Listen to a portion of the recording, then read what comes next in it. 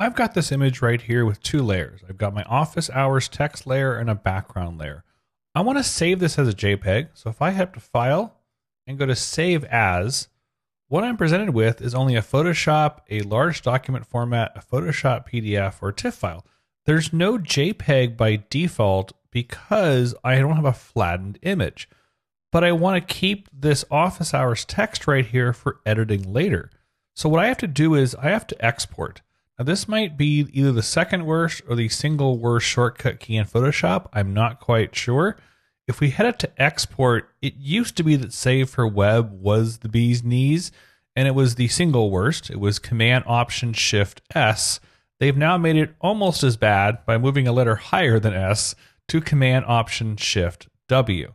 So if we had to export as, what we get is now we can export as a web format, PNG, JPG, or GIF file.